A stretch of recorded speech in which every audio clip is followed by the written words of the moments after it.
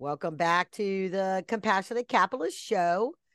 Today, we're going to dig into an area that I think is really will come as a great relief to a lot of the investors that are listening, and even really some of the entrepreneurs that are listening, because almost everybody is invested in the stock market. It is just sort of what we've been conditioned since whether you had savvy parents or even in high school and you took a class where you had funny money that you did. We've all sort of been in this thing where we need to invest in the stock market.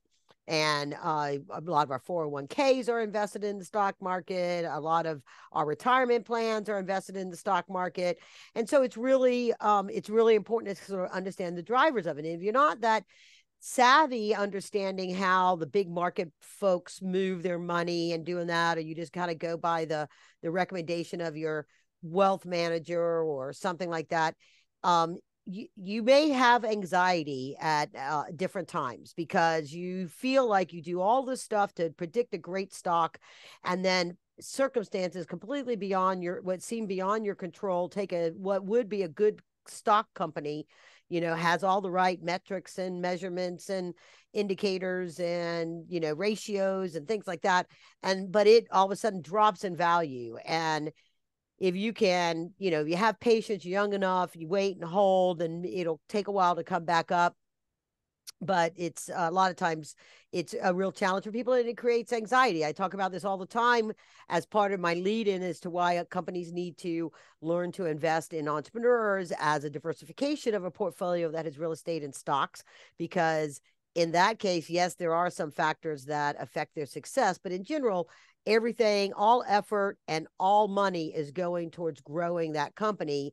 And so theoretically, they should be able to grow. Where they grow to and how you get an exit, that's a whole nother conversation, not for now and stuff. So when my guest today, Andrew Einhorn, was reached out to me, and we have a history. I'll talk about that in just a second, because of his new company, LevelFields. I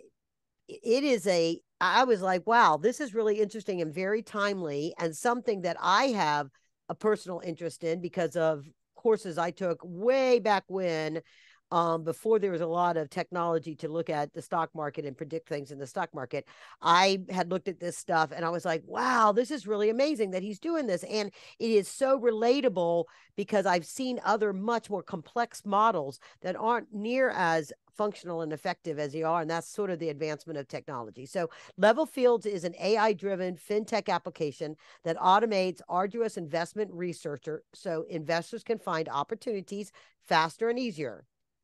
Andrew's mission as the co-founder and CEO of this is to create AI tools that make advanced financial strategies effortless and accessible for all. Sounds like a compassionate capitalist movement thing, doesn't it? So, I'm going to, for those that are watching, hello, Andrew, say hello and welcome. I'm going to talk some more, but I want people to know that you're standing by. I'm here. Thanks, Karen. Thanks for having me. Good to see you. So great. So we are, our common ground is driven to level the playing field for investors that want to create wealth through being simple, transparent, professional grade. He has a powerful AI technology tool through LevelFields, the company, that's accessible and affordable so that every investor can realize a vision for financial security. In my case, the Jobs Act, Crowdfunding Act leveled the playing field for middle class, young people that aren't yet accredited, making hundreds and hundreds of thousands of dollars a year and millions of dollars in assets, can also have a level playing field to participate in entrepreneurs through what we would call Reg CF, or any of the crowdfunding direct public offerings. Completely different, right? They're completely different. But Andrew and I share this common ground of empowering the individual investor to be better equipped at making financial decisions so that they have a greater odds of growing their wealth and reduce their anxiety over not feeling in control of what happens with their precious dollars that they're investing. So for you, my listening audience, stay tuned. We're going to talk a lot more about the inspiration behind LevelFields. We're going to talk all about, how that pulls together, best practices. He has an extensive background now as an angel investor. So he sat on all the sides of the table, and you're going to learn a great deal about that, all of his experiences in that I think you'll be able to walk away from this podcast learning about how to make, if you're an entrepreneur, how to make your business more successful. When is, we're going to talk about that in just a second. When is the right time to pivot and exit? If you are a stock market investor, you're going to be able to learn about a new tool that will help you in making those decisions so you're not subject to the edicts and corporate directives of your financial planners and wealth managers. And for those that are looking at becoming an angel investor, you're going to learn about from somebody that literally has invested in a lot of companies in a short period of time, has a very specific way that he goes about it, but also has experienced some very positive returns on those investments. So with that, everybody should be properly curiosity, all that good stuff. So they're staying tuned. I want to bring Andrew in to talk about that experience of how he built his first company and pivoted to an exit, because that is when we first met. He was, when he came in on this, I looked up his name and he had a different domain name, and that was ohmygov, which became Synoptos. And he made a pivot there. And I think the story behind that is really good. So I'm going to let him tell that, because I think that's the first step to understanding. And then we'll get into why he started LevelFields and what he took from that first experience to go about doing what he has done and built with this AI driven technology. So with that, Andrew,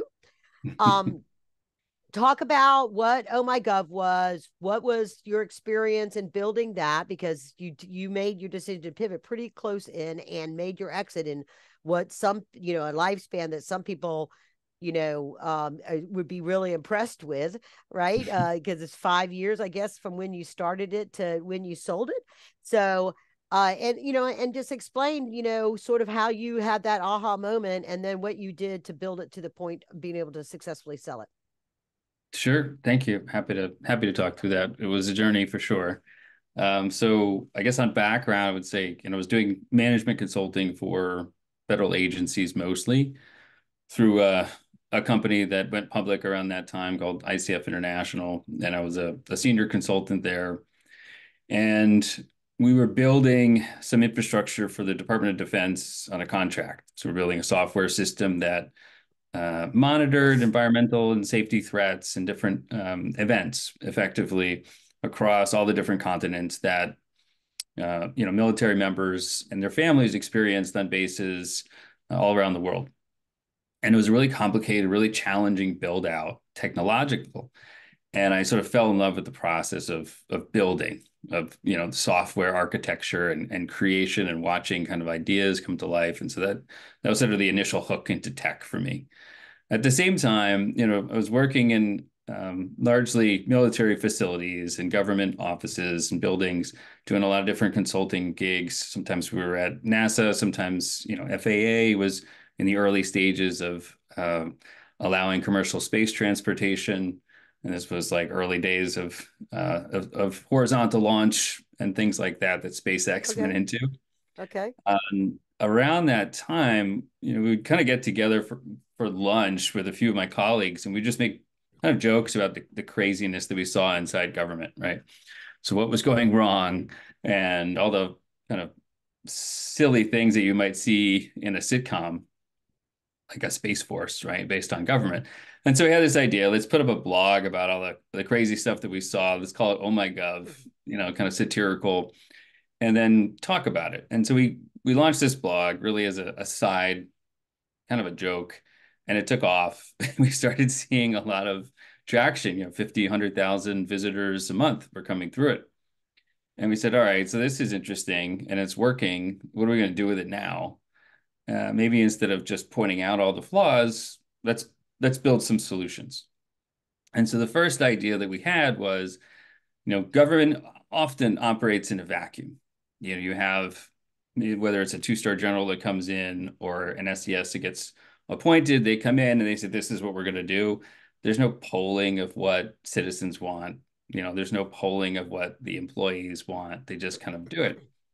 And so around that time, social media was really becoming a thing, right? Facebook, Twitter, everybody was going on social media and expressing their views. And so our idea was, can we go out, aggregate this information through data mining and analyze what people actually want their government agencies to be doing, and then feed that back into the agency as sort of a real-time polling measure, right? And we built a tool to do that. We had a few early adopters in government agencies that were using it, but it just wasn't fast enough. We found that the agency procurement process was slow, that if there wasn't a requirement to build it or to use it, it was very difficult to sell them the idea. And so the ongoing joke was, we could have the cure for cancer in our hand, but if there was no government requirement to buy that cure for cancer, Yeah. nobody gets the cancer cure, right? So it's like, okay, we're pounded on a lot of doors, made a lot of contacts. We had a lot of people nod and say, yeah, this would be great if only I had a budget for it, or if only somebody could see past it. And so made a little bit of money at that point, enough to kind of keep building. And we started to talk to folks in the private sector, particularly like the lobbying industry. And they were really interested, not about what people thought of government, but what the government was doing. So they're saying, with our system, we were actually monitoring what the government was doing and what they were communicating across all their social platforms. And so we pivoted and said, you know what, instead of aggregating information from what the citizens were saying about the government, let's look at what the government is saying in aggregate and identify some trends. And that allowed kind of lobbyists and business development professionals to get an edge about what they should be selling into the government, or what kind of policies they need to be convincing the government to move off of. And so they'd see things like, well, all of a sudden the government is pushing this like equality piece, for example. And so now they have equality legislation that they think that they could put in through the federal, agencies before going into Congress. And likewise, you had some, big consulting companies going, well, what do they really want to buy? Because we could sell them anything, right? Let's find out what they can buy. And so that was kind of the essence of our first pivot. We saw, okay, Okay. let's turn the looking glass around, not at, and see what government is saying, and analyze that and give it to businesses as part of business intelligence software. And then as we began to expand, we saw different use cases for tracking the information in real time that we now had in our database. For instance, if something happened and it was notified on Twitter that somebody posted, we could grab that and in real time send it to a business so they were aware of it. And this was at the beginning of media monitoring. And this was, I think, when we met, when I started really pitching for dollars for the business, and said, this media monitoring thing is going to be huge. It's going to blow up. This is going to be an $8 billion industry. I can't tell you how many people laughed me off the stage when I said that. They're like, nobody cares. The social media thing will be gone in 5 years. No way. What year was this? This was about 2011, 2012. Okay. This was That's still kind when of like funny. Twitter was posting the fail whale, and it was down all the time because of too much Yeah. use. And Facebook was, becoming pervasive everywhere. But the belief on the investor community was this was just social noise. The belief was that people were just posting about breakfast and what they did yesterday at the gym and any real information. And, I called BS on all of it, and as did the rest of the team. And so, what ended up happening, obviously, was we were right. They were wrong. Yeah. It's not an $8 billion industry. It's now a $10 billion industry. And we were pretty early into it. Yeah. And just because So, MySpace, I had to jump in here, but just because MySpace failed, right, even after sponsoring American Idol, isn't right. an indicator of everybody else. It's all about business model and who it actually engages and them pivoting. So yeah, yeah, Yep, exactly. And bravo. Friendster went away as well. That was out there. I never even got on that one. So there you go. No. And Google Plus, came and went before anyone really used it. Yes. So, yeah, but some of them obviously stuck. And what we found, and this was around 2013, is we started seeing, opportunities to do this sort of real-time analysis and then give reports to businesses, usually large corporations that were publicly traded, and could charge for those reports or for the real-time data. And we were a young company, we were all tech and we had like no services. And so a lot of the clients that we were bringing on for the platform, they kept saying the same thing to us. Hey, I love what you guys are doing, but I don't have time to go on your platform. Can you just send it to us, like with a little written note? Or can you create a little report out of this once a week and I can take it into my boss? And so we started doing that experimentally. We would say, yeah, sure, of course, our staff could do this, which meant like I was going in doing it myself, trying to put together these reports and then saying, here's what the staff came up with. And the client didn't know the difference and it was good information. But at some point, we grew too big and we're like, we really need people, like people who know how to do this stuff. And so we're at a conference and it just became, kind of a little bit luck that we met another company that was sort of the exact opposite of us. They had been around for 15 years. They were all services and no tech. And they were doing the same thing, but they were doing it manually with like spreadsheets and Google searches. And so we met, it was kind of like, oh, here's yin and yang, like we're the tech that can streamline you into the next, 10 years. They're the service team that's already trained. This seems to be a perfect fit. And so we ended up doing an acquisition of that company. And then we merged and became a new entity called Synoptos. So what the merger did for us, it gave us the staff that was trained, but also came with a lot of large clients, big name clients.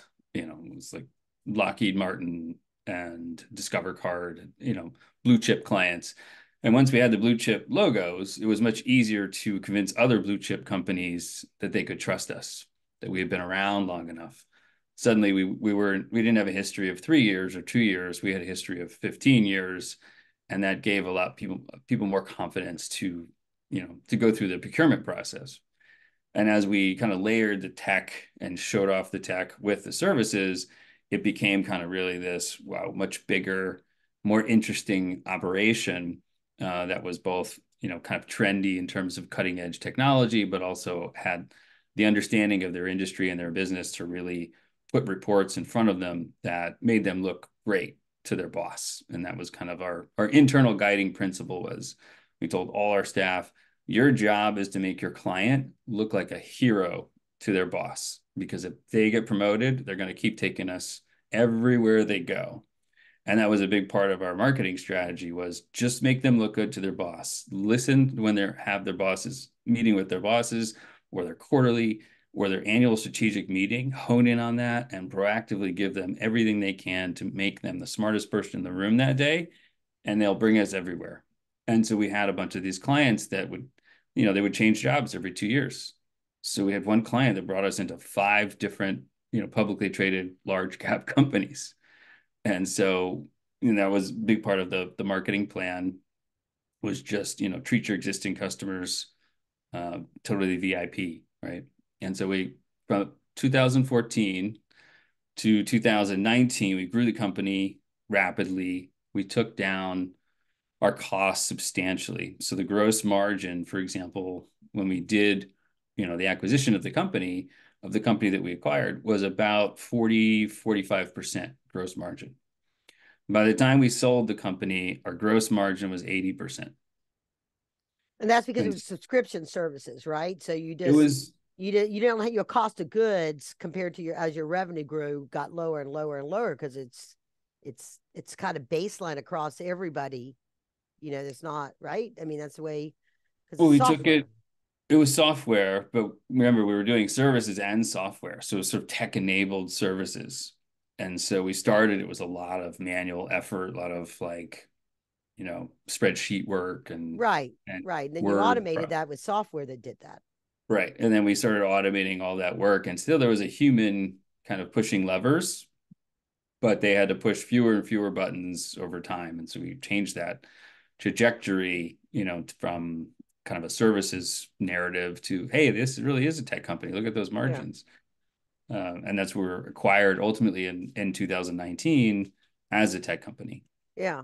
So let me see if I can synopsis on the Synoptos for the listeners. So, because you had identified that there within the government there were these trigger events. This was what the reason for ohmygov. There's things that had happened, but there wasn't a fundamental need for somebody willing to pay for it until it was something really bad, right? There wasn't as much of a customer base there, but you realize the process, the value of the data to commercial customers was tremendous because they needed to make sure they maintained good brand quality. They needed to maintain good customer relationships, needed to be ahead of any kind of PR incident.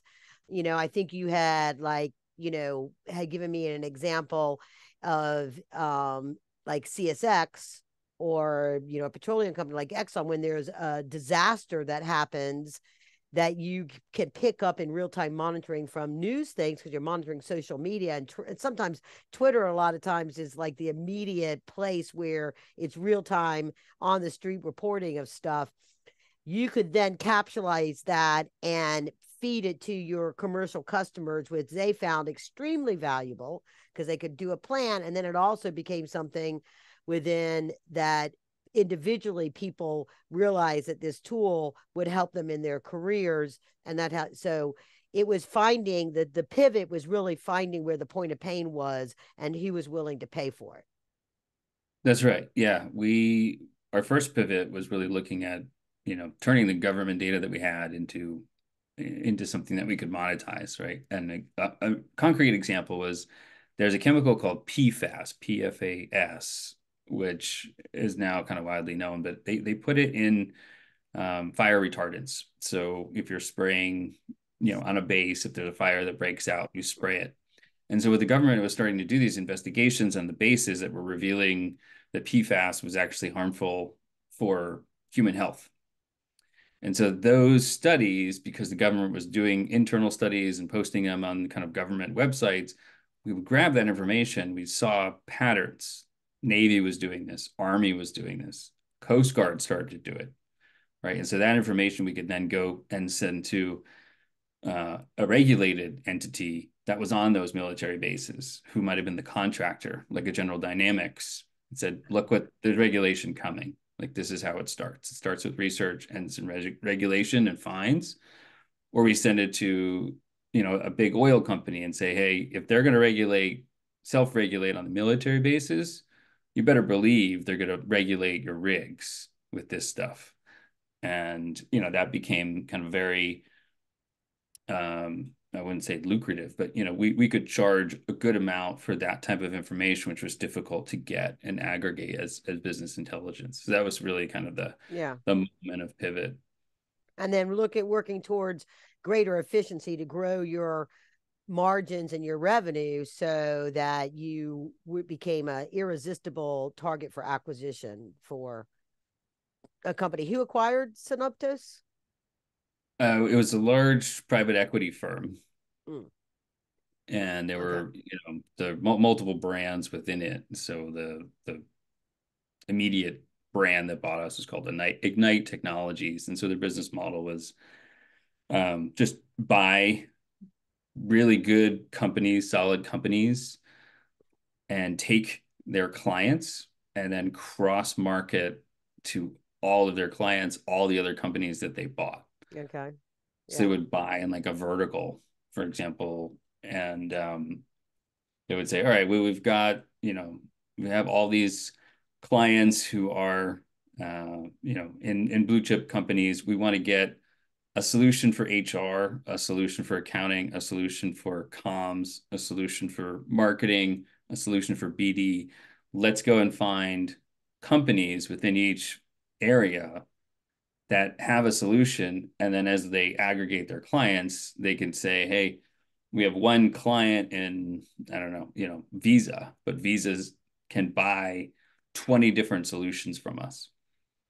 All in the same contract. Which is a common practice for private equity funds and hedge funds when they do those kind of roll ups and aggregates. So what made you decide? What was the trigger event? Was it just burnout from working crazy and the first company that like they made you an offer you couldn't refuse?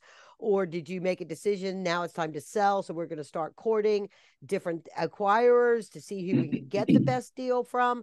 Talk a little bit about the decision and time frame of when you decided that it was time to sell and exit that business. So it was like late 2018. We started looking for growth equity capital.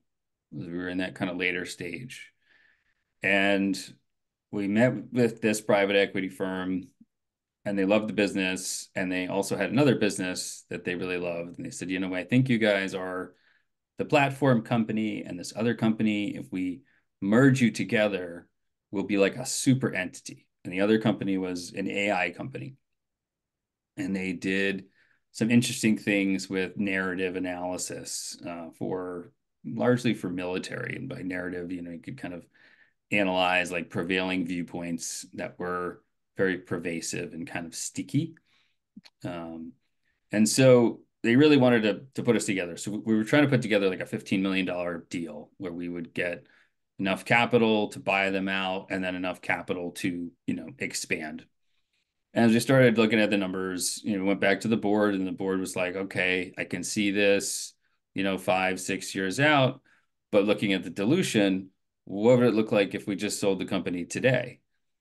And then I was like, all right, I got work to do. So I had to go find and figure out, you know, were there buyers for the company as it was today? We found a buyer, and we kind of compared the deals, and we said, well, ultimately, if you kind of do discounted cash flow and take into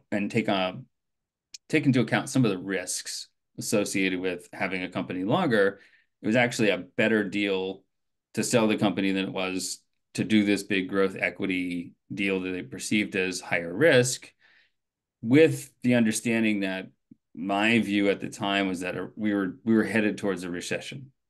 And I kind of had advised the board, I'm like, my view is we're headed towards a brick wall. You know, I can kind of see it, like the market's getting overheated. Like we're long overdue. We've been on cheap money for a long time. Yeah. And if the recession happens, some of our clients are really cyclical businesses. They're going to be heavily impacted. Okay. Yep, that's true. And that was your own analysis, knowing that, because knowing which kind of leads into level fields, because you anticipating Right. trigger events and things like that, right? So had you gotten some outside counsel from M&A firms to this is the best thing and sort of shop it and help you with some of the financials, or did you do all that in house? We did both. I hired a firm to try to sell the company, to sort of give me a hand to just get some idea about our worth in the market. I ended up firing them because they were pretty lazy. You know, they sent a bunch of emails and they said, you know, we're working on it. And then I looked, I'm like, okay, you know, this isn't really work. I could do this in a day, what you're doing, and you're going to charge me 6%. No, thanks. Um, so I fired them and then just took it over. I started shopping the deal myself. Ended up finding, you know, the PE firm that ultimately bought us that way. And then on the other side, you know, some of the M&A folks that we had talked to, we did get some advice from them. Everybody wanted a piece of the pie. Of course, they were pushing towards the larger deal because they could lay claim to it, but it was already on the table, meaning, you know, we had already gotten this offer. And so we just kind of compared and contrasted, and you know, also in the back of my head was this other idea. And we've been doing this business now for uh, running it for about 7.5 years, and then prior to that, trying to capitalize it for 2. So we were tired, I think, of the idea and the business, and frankly, I think some of the staff just wanted a break from each other after many years of working together and kind of dealing with everyone's idiosyncrasies. And So always there was this having other idea. fires to put out, right? Startups and early stage companies, no matter, even if you get to millions of revenue, seems like there's always a fire to put out. There was always something. You know, when you're running a business, there's always something that goes wrong. I don't care how good the Yeah. business is, and you just have to realize that's going to happen. And one day, you know, I could make a long list from, you know, our clients dying unexpectedly to hostile takeovers to weird fires breaking out at facilities and then having to wake up in the middle of the night to help the client, to political hostilities from the Trump administration, and then it goes on and on and on. It was a wild ride with a lot of stories. It was fun, but we were tired towards the end. And we had this advisor on our advisory board who was kind of whispering for years, like, you guys are in the wrong industry. I love what you do, but you're completely in the wrong business. You should be in financial services. Like, if you do this in financial services, you'll make 10 times more. And, we he had me come over and serve as an advisor to this hedge fund where he was a portfolio manager. And I was watching, how the hedge fund operated and, literally standing in their headquarters in London and talking to different traders and trying to understand like how they went and do things. And we thought about that, like, okay, I could see how our advantage of gathering information quickly and giving it to people would give you an advantage if you're investing or trading. But we were just not capitalized or in a place in terms of our business evolution where we could just stop everything and then completely shift to financial services, which would take years to build up again. So the idea was sort of seated in my head and kind of always swirling around the back of my head, like, well, maybe, maybe he's right. Maybe there's a better model there. We were helping very, very large corporations save billions of dollars a year. And we were getting paid nicely, but we were getting paid, $50,000, $100,000 a year contracts. So that was always kind of there. And then, the Yeah. the world changed from Yeah. from the With point where COVID, we, right? Yeah. yeah. So you sold just before all chaos and craziness and the world Mhm. sort of ended, and we all sort of collectively lost a year of our lives, wondering what was next. So during that time, you regrouped, you, took some time off, and, you know, so were you thinking about this the whole time, or did you truly step back and then it was when you came out of it in 2021? Because you didn't start LevelFields until just last year, right? So No, so we sold the company in early 2019. It was March 2019. And then we had to sign contracts to stay on for 3 months to help with the transition, which we did.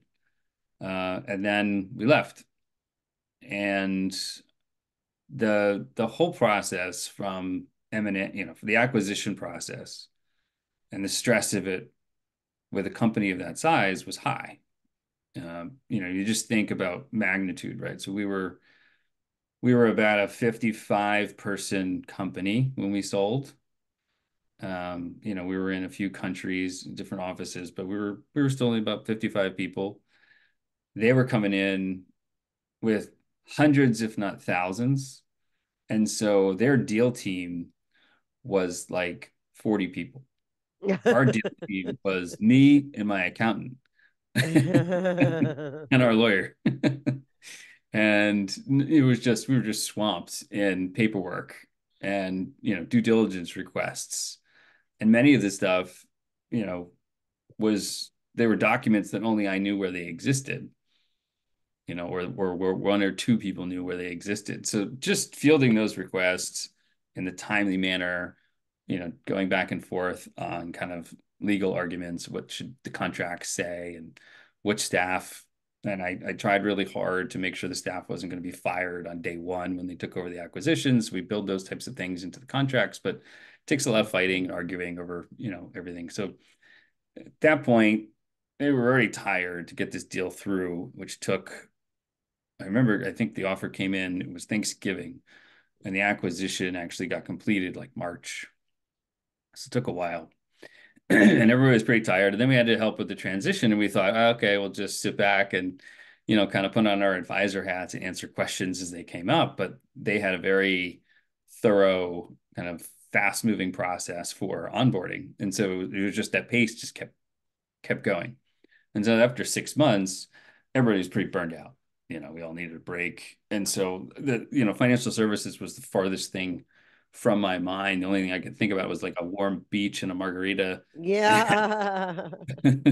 So we took some time off. I took about, I don't know what it was. My wife was calling it a sabbatical. It was about 5 months, I suppose, and just kind of researched whatever I wanted to research. Lost the weight that I had put on during the 6 months of tribulations and late night, takeout food. Um, and then, this our CTO from the previous company said, "Hey, I've been working on this thing. I was waiting for you to see if you're done being tired and you're ready to work again." And he had taken the technical staff. So we sold the company, but we kept all the technical staff from the previous company. And they had been kind of tinkering with some of the ideas that we had, over that 5 month period. We said, well, let me see what you're up to. And they're like, well, we're kind of doing this AI thing, we're leveraging the stuff that we were doing before, but better, similar to, some of the things the company were going to acquire, but was working on, and then taking that to the next level. And so the broad concept was, can we create self-populating databases, right? A database that you wouldn't have to enter data into, that an AI system could just fill the forms and then the data would populate. And then we were looking at, well, what do we do with that? Do we create kind of a way to make your own business from that?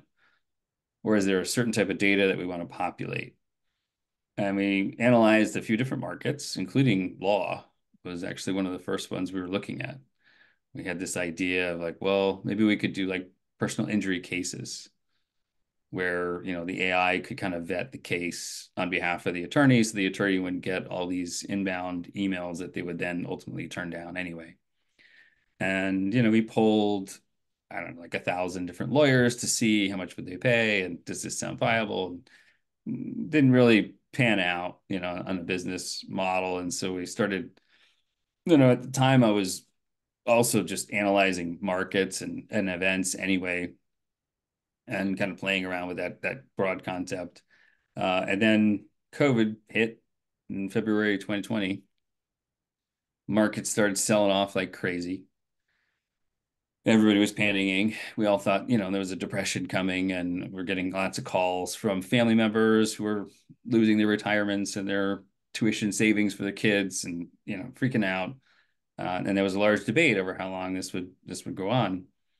And so, I went in and I started to do some research because I was still on my sabbatical, really. It was one of the few I had a lot of free time.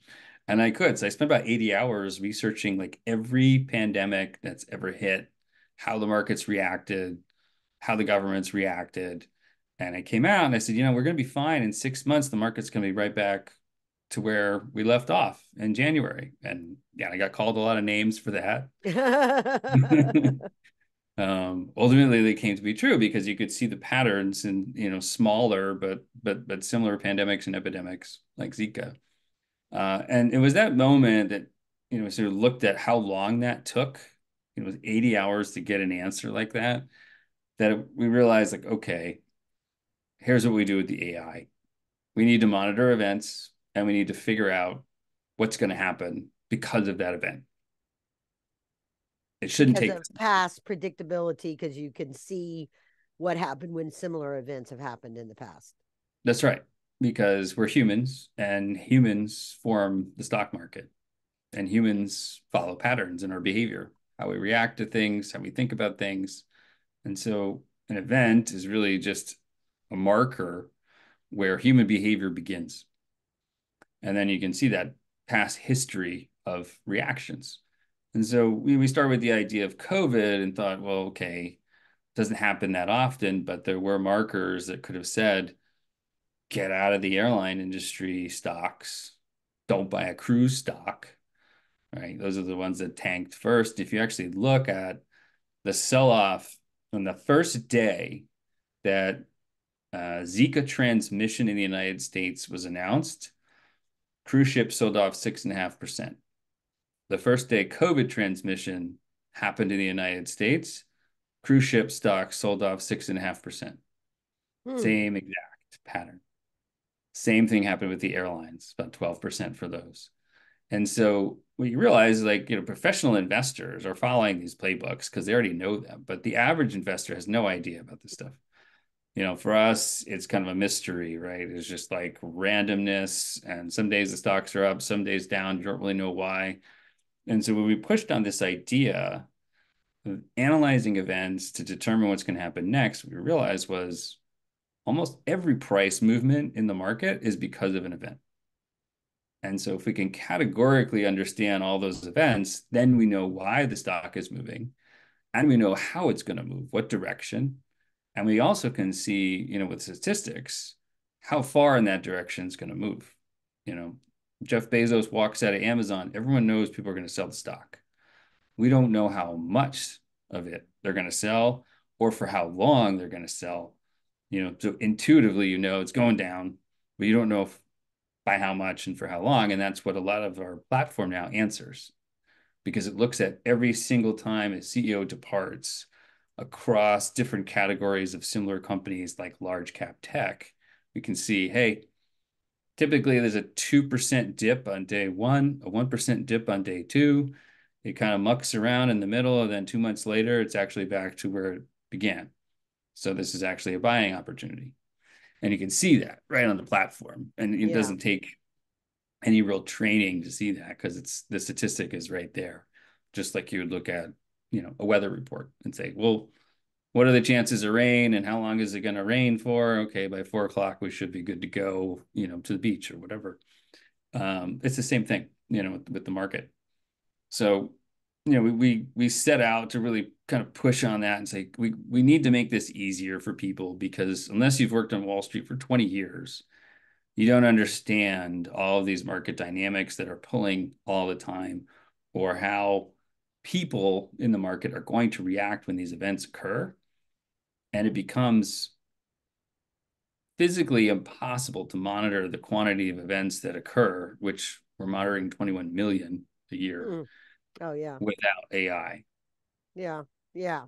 So you built the underlying engine that does the population of database. And then from that, other algorithms can analyze and predict and come out, like spit out here's what, I mean, is it all pretty much automated once those databases are populated for you to provide to your subscribers, that Yeah. this is what they Mhm. will, what's going to happen with, can they put in like their whole portfolio and it monitors their specific industry and sector and type of thing based on big events, or do they put in certain things and have to analyze it for themselves, or how turnkey is it for your subscribers? It works both ways. So you could start with your portfolio and say, I'm going to create a watch list. And I'm interested when very significant events happen to those stock holdings. Just send me an alert. And you could set the specific type of event, or you can just say anything that goes through the platform that's, we look at the material movers. Anything that goes to the platform, let me know. And so if you hold Amazon and Bezos retires, you'll know, from the company announcement within probably 30 minutes that he retires. And then you could go and look at an analysis of what normally happens when CEOs depart their organizations. And on the system, it will show, it's like this, it has like an icon of an angry bear in red. Showing it's bearish, and it was a -2% day one move. And so okay, it's going to drop 2% today, and then you can look at an array of data based on previous events and say, well, here's what happens on day two, day three, day four, a week later, 2 months later. Yeah. So you're looking back at kind of historical patterns and then can take it from there. And the other side is, if you want to find opportunities, you can think of it kind of like a kayak.com or expedia.com for events that move share prices. And you could go Okay. shopping and you come So, in and say, I want to make 5% today. What's going on in the market? oh, And well, yeah. So we'll, so in that case, where you might panic on your Amazon stock because there is such a seismic announcement, you would know, okay, it's going to go down 2, 3, 4% when it traditionally has hit the bottom, because they haven't announced, and so it's a week out, let's just say hypothetically, that's when it becomes a buy opportunity. You still have your old stock, so you're not panicking selling it. You go in and you go like, I'm going to buy more because it's down, and it's going to go back up because that's what history has done. That's right. Yeah, Yeah. exactly. And then Yeah. also with whatever new thing that might be coming, like, I mean, I would bet it really interesting. It would be interesting to have seen with all this turmoil that's been going on with the AI leadership and open AI, and he's resigning, he's fired, the board's firing, no, all the employees are going to quit, and they're like Right. back and forth, back and forth, back and forth, right?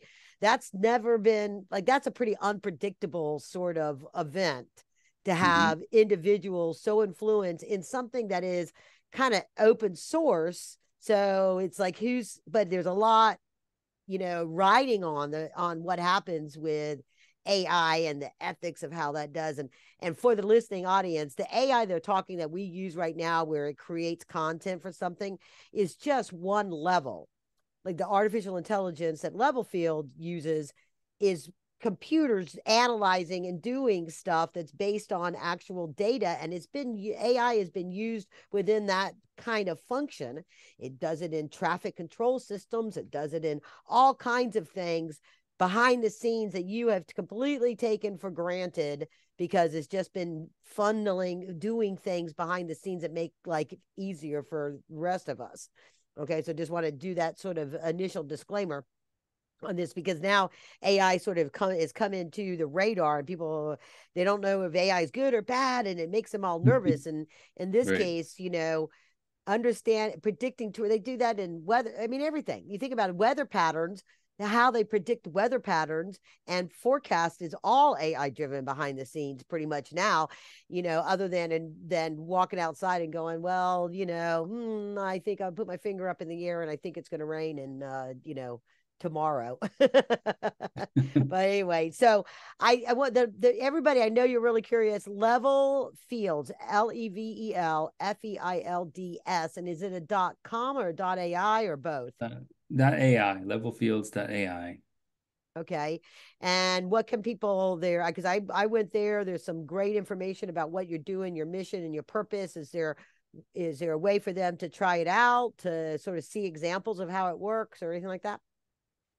Yeah, we have a bunch of videos on the website, so you can watch some of those. We have additional ones in our YouTube channel. There are alerts. You can sign up for our newsletter for free. You could sign up for a free trial where we send, an AI-driven alert per week, or you could use promo code podcast23 if you want a discount and sign up. It's pretty cheap in terms of cost, and what we're doing ends up being about 63 cents a day to have, you know, real-time monitoring that's customizable through AI of 6,300 stocks in the NASDAQ and the New York Stock Exchange. Yeah. So that promo code was podcast 23. That's right. Okay. All right. Podcast That'll be in 23. the show notes too, in case y'all didn't write it down right away. So, all right. So, in the time that we have left, because it's really fascinating, I think when we talked before, when we were doing our catch up call, you've invested in 50 companies as an angel investor or a private investor. Did you start that while you were building this other company, or in your months after you had your exit, or has it just been sort of something all along? Talk about how you became aware of the ability to do that, and sort of what you've learned as being your best practices for identifying and investing in private companies and entrepreneurs that are seeking capital. Sure. Yeah, happy to help. Yeah, outside of my own companies, I've invested in 50 companies. If you count my own, there's 53.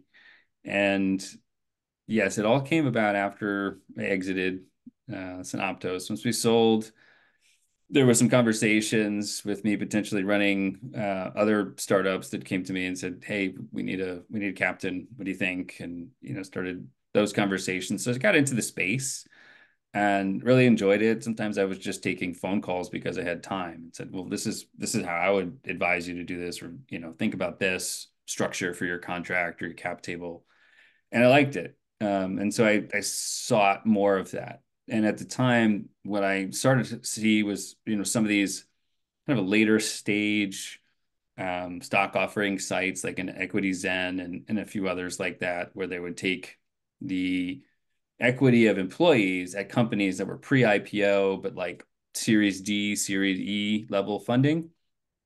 And then you could buy them directly from the employees through these business brokers. And so the first one I bought was Lemonade stock. Liked the market, understood the business model. And I think having been an operator and entrepreneur, you kind of know what the challenges are of kind of growing a company. And I liked the strategy they had, which was, cheap contracts for rental insurance. And then it's sticky. Just treat the client really well. And when they go and buy a house, your $50 a month contract becomes a $200 a month insurance contract. And you expand that way without having to do a lot of customer acquisition costs. So I put some money in, and then about, I want to say 8, maybe 12 months later, it wasn't long, they actually IPO'd, and they IPO'd at twice the price that I paid. And then they went on to 4x what I had initially put in, which at that point I was like, well, it's just too much too fast. It was like it was worth double, it wasn't worth 4x. And so I think the price hit, I want to say it was, 100 and somewhat dollars a share, $150 a share. And I sold out the position. But I sold out with a 4x return. I was like, well, that was fun. Let's do that again. Yeah. Yeah, Uh, that's a great way. I advise people that are good when you're building, I call it the angel profitability blueprint, but diversity, diversity, diversity, and diversity in stage, diversity in industry, invest in things just like Warren Buffett says, and divest in the different types of structure. And that's how you create a portfolio that will do the industry standard of 3x what traditional stocks and real estate do. So that's really terrific that you knew that you had the ability to buy from employees through platforms like that, because there's a few of them now. So there were, yeah. I'm glad to hear that was your. To me, that's as you have to have a higher level. You have to be accredited. You have to be able to put a lot more money in than you would like in a Mhm. Reg CF or some of these other platforms. But the so the amount of money is higher, but the relative risk of a lower money, like losing $500 and Right. learning about it versus maybe $50,000, but that this company has already been established, they already have success, they already know how to make money, and the opportunity is still the basic premise of angel investing. They're taking money and growing it. They're still working. All the entrepreneurs are working to achieve a higher exit. So Right. that's it's in that particular model, it's sort of a hybrid because you're buying from employees, just like stock markets, you're buying from another person, but the odds of it going up double, much less 4x, are pretty low when it's a straight up public stock. It's hard to move the needle there. So Yeah. I mean, bravo for that. And so what it other kind of investments have you made with private companies? so, at that time I knew the IPO market was just on fire. So, I was looking around for more like that. Found a lot of overpriced companies that I wasn't really comfortable putting large chunks of money in. So then I started looking at, alternatives and found some of these sort of like venture capital vehicles, syndicates that you could join. And, you sort of apply to join and get, approved, and then they give you some deal flow from that. And so that's where the bulk of them came from. And so just, understanding on like a portfolio management basis, I was looking at it and saying, okay, we had an exit, so I have to allocate capital. Can't sit in cash. What can we do with money, right? We had some core positions and 401k stuff. We buy some stocks, some blue chip stuff. We bought, some like smaller biotech, growth stocks that was going into a little bit of crypto, not a ton at the time, just to really kind of understand it. And then this other piece was saying, well, if we can take, a percentage of the portfolio, 5-10% allocated towards startups, and then within that 5-10%, let's look at different stages. And so one of the companies that I invested in was AngelList, which has a Uh, lot of the deal flow through the platform itself.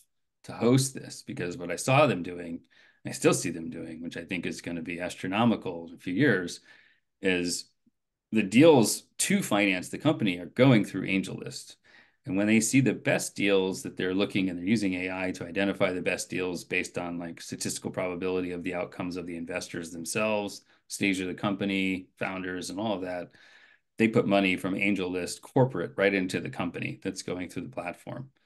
It's almost like they get to choose like the best deals that go through and put a little bit money into it and seed and water these, entities. And so 10 years later, the company, the corporate structure of AngelList might be worth, 50x as those other investments start to blossom.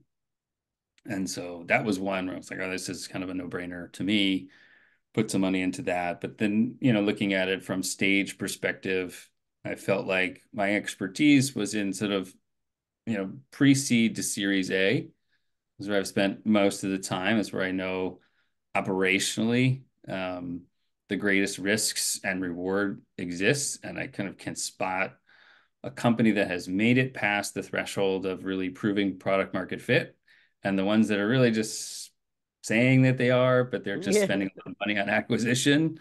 I feel like I have a good knack for spotting that, and then also looking at the macro view. I'm saying, okay, what are the big corporations going to do? Are they going to do this anyway and then eat these companies for lunch if a Microsoft decides to do this? Or is this a good pickup for an acquisition because they're not going to pay attention to it for the next 5 years until the company's worth 100 million and then they'll buy it? So things of that nature that, sort of look at and say, is this going to be and some of the companies that were coming through, it was like a Thrasio, Amazon roll-ups type companies that I would see and say, I don't get it. Like why do these companies need to exist when Amazon exists? And they just look like they were just buying other companies to like increase the valuation. To me, it just like WeWork part two, where like keep growing top line, don't worry about bottom line until you Yeah. eventually go bankrupt, which just happened. And, you know, Again. again. So you look at those like, I don't know. I always look for the ones that have struggled, like a company that already had a problem or came through a difficult time. And so the ones now you look at, if they made it through 2022, that means they didn't raise a big amount of money before that. That's a company that's going to crush it because they figured out how to do it without raising capital. And they did it with grit and determination, not giving up, which is, I would say, maybe half of the journey. Because if you give up, you guarantee failure. So you have to have a team that doesn't give up. And a lot of the times people they can't take it. They can't take the roller coaster. They can't take the lows and the down days and the rejection that is inevitable with, startups. And so if you see a team that's have crossed over that and you can read between the lines, you're like, wow, they only raised 1 million. They made it through 2022. Now they're doing 3 million a year. This company with funding is going to be 12 million in 2 years because of the grit and the ability to be very, very efficient with capital. And those are the ones I sort of look for. And then I compare it and think about, okay, well, what are the competing solutions? How fast, can they grow? How sticky, is the product itself? And do they have any real, existing market competitors that they're disrupting, which can be a faster way than trying to create a new product area, which is really, which I found with personal experience was hard to do. With media monitoring, it was like nobody knew what media monitoring was, and we're trying to sell media monitoring. So you're doing two sales at once. You're trying to Right, educate. right. That whole mark, yeah. Yeah. And so, you can solve for those problems as you're looking at these companies. And so there's a bunch of different ones, a few AI ones. There was one that is a really interesting company, and the names are escaping me all the time. But there was a company that's making this like it's a new form of transportation over water. It's kind of a hybrid between a plane and a ferry. And it hovers. It's a plane, but it flies like only 50 feet above the ocean. and it can go, 6, 7, 8 times faster than a ferry, and it's much more efficient because it's not plowing through waves, and it's regulated as a boat instead of an airplane, so it avoids all the expensive regulations. And they already have like $1 billion in orders, all around the Middle East to go back and forth, across the Gulf and not have to waste a lot of time. So it's like the high speed train for water. And then you look at who invested, and Lockheed Martin invested in the company. So then, it's checking the box of like, okay, so you have a potential acquirer / commercial partner who already Yeah. put money in, a team that's already built this before. You have, letters of intent in hand, from buyers. There's an obvious gain from the technology itself. Gasoline's going to get, more and more expensive, conceivably over time and so forth. So those types of things you can kind of look at as a way to gauge, the potential success of the company. And there's been a couple that have, doubled in value just in a year, and that we That's invested in. real value, not just inflated value because of capital brought in. On a valuation basis from investors. Yeah. So Okay. paper gains, where whatever the valuation was 30 million, we went in and it was 60 million at their Series B. And so you're like, okay, well, that was a, 100% increase in value in 8 months. We'll see if that Yeah. trajectory continues or not. I always, my part of more, I love the fact that you talked about, the grit to survive, efficiency with capital, knowing the product market fit. That was to me what you just described as your takeaway when you're looking at, those earlier stage deals that aren't, a near exit where your money's going directly into helping the company, right? The competitive landscape, Mhm. who to buy, all of those kind of things. If they've had corporate funds, like in the case of this Lockheed one. Um, but the thing that I always advise entrepreneur or investors about is don't get caught up in the valuation game on a company that is their valuation is only based on the amount of money that's been put in, right? That Right. the unicorns, there's a lot of unicorns out there that should not be a unicorn. They're the WeWorks that have done a really good Yeah. job of selling investors to continue to invest in them. They're the Theranoses out there that won't Right. disclose their numbers, won't disclose their IP, won't disclose any of that kind of stuff, but they have a charismatic leader, and so be careful, don't get caught up in the lemming effect of some investors and the mediocre rise of these companies. Really look, because you don't want the Snapchat when it goes to exit where there is no revenue model and Right. it just implodes even though it's $1 billion valuation, right? So Right. so that is something that I think, it's good on paper because it makes you feel good, but you look to be looking at a lot of the other fundamentals of where they can go, what they can do with the additional capital that they may need, right? And so like in this case, these guys need some regular old debt financing and Mhm. but leveraged by the equity of the investors so that they can get cash quicker than they could if they just were financing contracts. And Right. so, and who they're financing the contracts for. So, there's ways to, like, I always try, if you can conserve your equity capital and then start to use debt to pay instead of, the worst thing to do with equity capital is pay for things you can finance and to use it for the soft dollar things that you can't finance, people, advertising, R&D, things like that, right? But leverage it. That was the Silicon Valley Bank, another one that went out. Would have been nice to anticipate that one, but that originally was the model of Silicon Valley Bank for the venture capital people till Right. Yeah, exactly. they over leveraged themselves. So that's I And think then, that's fascinating that you're going in that, and I think it's really great to be looking at companies like that. I think that's going to be a takeaway from this podcast for the investors that are listening out there, because one of the things you get with Reg A Plus is companies exactly at that stage that they may have gotten a small angel round, but they've now sustained through organic growth for X number of years. So to angels and VCs, they're not really in the marketplace because they're not growing as rapidly as they had anticipated. But where do they go get money? They can't get it from VCs and private equity funds, because they're not, maybe they're a $5 million, $3 million company, like you mentioned here, but they can go to the marketplace of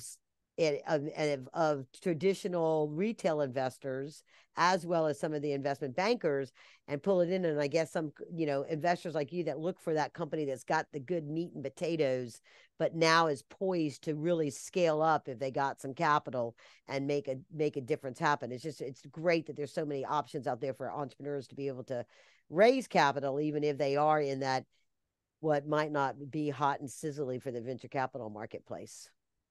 It's always competitive to raise money. It's tough to get the VCs on board. They tend to, follow each other. I mean, literally, it's called follow-on capital for like 90% of the money because only 10% makes the decision. Investors, those investors who put money into LevelFields, I always point to how I look at my investments, which is by how much are you helping your customer? Are you incrementally saving them 5%, 10%? If so, it's going to be tough to get the customer to switch. Yeah. But your orders of magnitude, right? If you're like, all right, well, for every 3 people, this technology, this robot, right? For example, invested in this company that was doing automated drywall through robots. And they're like, it can do the work of 3 people for an upfront investment of a 1 year salary. And it does it with no workers' comp, with no days off, with no sick days. And I was like, wow, that's pretty impressive. And so these big home builders are starting to roll out the robots just to do this drywall because there's a lot of repetitive stress injuries associated with that and large lawsuits. It's like, well, that's an easy one, right? A lot of return for the client. And it was the same when I was trying to convince investors to put money into LevelFields. I was like, look, our users come in at the entry level for $228 a year. If they use the system right, they should make that in about an hour off a trade. Right? You could probably do 100 times that using the platform if you follow it, strategically what's laid out there. So in terms of benefit to the customer, it's an easy value proposition to explain, and therefore, you kind of see it's going to take off if the customer's happy. And I saw it in the previous business that we ran as well, where we would look at, well, what are you doing now, and how much does that cost, and they would go, well, Joe does this and Ann does that, and we have 5 people doing it every morning, and they spend about 2.5 hours on it, and we're like, okay, let's do the math on this. Do the math. How much do they get paid? You're forgetting overhead, you're forgetting, insurance, you're forgetting this. And so we mathematically map it out. Like, you're actually spending $500,000 a year. You just don't know it. Wow. That's how much you're doing. And then we'll give you a contract for 100,000 for it. And they went, huh, I never looked at it that way. Very good. Yeah, that is all such good information. And I think that, for the entrepreneurs that are listening that struggle sometimes, or the ones that might be starting up, savvy investors always want to know, what's the product market fit, and what is the pain that you're solving in the marketplace that makes people want to switch? Because there's always, this, but whenever you have a company that says there's no competition, they have not really understood they don't really understand their marketplace, because you have the competition of the status quo of making them wanting to switch. People are always solving whatever problem they have in whatever way that they have. It could be, even not to age myself so much, but when IBM used to sell just typewriters and PCs came out, I was on a team that had to go and sell against IBM typewriters. Mm-hmm. And the way we sold against typewriters, our own products, was to the secretary, and getting them to understand how they themselves hated to have to retype stuff, right? Because there was one small change and they'd have to retype it. And they had other things they wanted to do. But then you go into the manager and you put that into the dollar numbers. And so this, $3,000, whatever it was for a computer back then, that was, would save them, same sort of thing. Right. And Right. so whenever there's an evolution of technology, there's always the way they solved it. Right. And so I think Mhm. everybody listening, that piece, doing the math, is such a critical way for an entrepreneur to be able to gain customers, and for an investor to understand the value proposition of that company in the marketplace, and can they figure it out.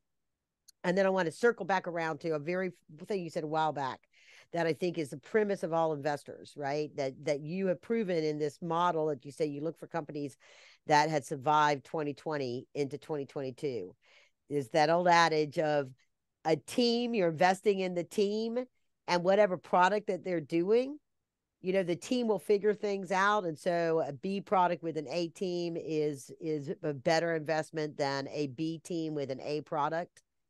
And I think with your knowledge of what you've done with LevelFields, your other company, and sort of understanding that, has really been a benefit, and to the benefit of our listeners, as something that to really think through, be patient when you're going about identifying opportunities and how you're going to do that. And, but do put money into early stage companies that can take your dollars and directly apply it to growing a company and solving a problem in the marketplace. For sure. And I would also look at where they came from on the team. Uh, and I would say there's a bias within the venture community to invest in teams where the people came from big companies, Facebook, Amazon, Microsoft, and they were head of product or head of whatever, and then they go to a startup. I do the exact opposite. I run away from that team Okay. because they've been coddled with a huge budget, with a lot of staff. And the second the money runs out, they're all going to run for the hills and go get a job at another big company that throws a lot of money at them, that treats them nice, that they don't have to work so hard. That is such a true point. I learned that lesson, or learned that piece, got that piece of gold nugget from a guy here in town. You may have met him when you were running around, starting up ohmygov. Sig Mosley, he's kind of like the godfather of angel investing in the Atlanta market, because he's been around forever and a day, and has invested in a lot of companies that have begot other companies and stuff like that. And he told me he will always invest first in the 30 somethings that may have been in a company for a little bit, but they've found a problem that they're solving because they're hungry and want to chart their own path of success, versus the 50-year-old executive in a company that's been in the corporate America all their life, because they don't know how to do it if they don't have a secretary and this and that and the other thing, because they've gotten used to that. And Right. I got screwed by companies I invested or worked with, that I bought into the credentials rather than the hunger. Yep. And I learned that lesson the hard way. And then when Sig told me that, I was like, that's so clear. And here, you yourself, that's one Right. of the things. So I would guess that's a common thread of successful angel investing. It is. I think, get into the psychology of it, right? You just look at the where the person is in their life, and you're like, are they gonna have a spouse that really understands, going from kind of light, easy work to crazy hours, stressing about it all the time, worrying about your next funding round or your product roadmap. And is that going to work out? Is that, stress in the home going to end up putting stress on them to then leave and go back to a previous lifestyle that they were Mm-hmm. accustomed to? Or is this person a, serial entrepreneur that knows what it feels like and is not going to worry quite as much when things go kind of sour or they get tight financially, because you just plow through, and instead of sitting there and going, oh, woe is me, you pick up the phone and you make 30 phone calls and you make something happen. Yeah, yeah, yeah. That's another golden nugget out there on that, because I that all of that is just, I've seen it happen. And I think that's also very true, and it's great information that you've shared with the audience. And we've been chatting for a while, so I would like to offer up any closing remarks that you want to say, as we get ready to wrap up, and I'll. So yeah, I'll happily do my gratuitous plug to go check out levelfields.ai. We're an event-driven platform. We try to help individual investors get outsized returns in the market and identify those opportunities that you only see after the stock has moved 30%, 40% typically. We try to find them early and often. And even if that type of investing is not for you, it's the holidays. I'm sure there's a gift that you can make out of it for somebody. Yeah, there you go. There you go. And I'll wrap with the point that you had made about um oh no, I just went blank on it. But um oh darn, I should have written it down while I was sitting there. So part of what I do as part of the compassionate capitalist wealth maximizing system, my training, is what you hit on, that people will leave a corporate gig because everybody believes that they have a desire, they have an emotional desire to be an entrepreneur. They think that it would be so much fun to be an entrepreneur, and they're bored with their corporate gig. They are not being challenged with it, all that kind of stuff. And I say, now with all the options there are to invest in entrepreneurs, that when you invest in a young up and coming entrepreneur that is changing the way things are done, robotics is an exciting area because it is without a doubt the wave of the future, because of the labor cost issues, the scarcity of labor, people not wanting to do manual jobs like that anymore. Robotics is a great place to look. But I look at figuring out those things, listening to shows like this to figure out those things. You can get the passion of investing in an entrepreneur by sharing their passion, which is compassionate capitalism, and making money do it, and get to keep your wife in, or your spouse, not necessarily your wife, but be able to keep doing all the fun things that you do in your corporate gig by taking off early on a Friday, being able to make it to all the family events, being able to like go on the big vacations, and get the best of both worlds by investing in entrepreneurs while you're a corporate executive. And and in the meantime, if you don't have the money to invest in entrepreneurs, go get levelfields.ai so that you can maximize your return on investment in your public stocks. You can find a next big win, and then you can get a little pool of cash for your 5% of your portfolio, as Andrew said, that you can then start looking at how to put those into other types of assets like private companies. So there's my plug. All right. Thank you. Well, it's great, great, For great being on the both show. of us. Yeah, no, I appreciate it. Thanks so much. This was an awesome conversation. Nice to see you again as well, Karen. Yeah. All right. Onwards and upwards. Thank you for being on the show, Andrew. All right. Thank you.